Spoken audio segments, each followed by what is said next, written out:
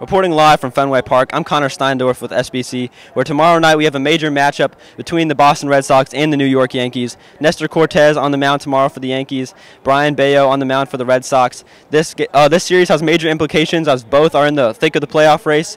Red Sox are one game out of the last wild card spot, and the Yankees have the top wild card spot. It'll be interesting to see how this one plays out. Connor Steindorf, SBC, reporting live from Fenway Park.